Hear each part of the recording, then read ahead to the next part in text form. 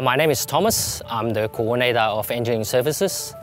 I began my career in Frankston City Council back in 2005 as a graduate engineer. The part of my job that I enjoy the most, I would say the diversity of the type of project that we get involved. Whoever have issue, we try to find a solution for the community, ranging from drainage work, road intersection improvement, or the ones such as Jubilee Park behind us. The people within the organisation, it's very helpful, very supportive, and the community that we work with give me a sense of reward.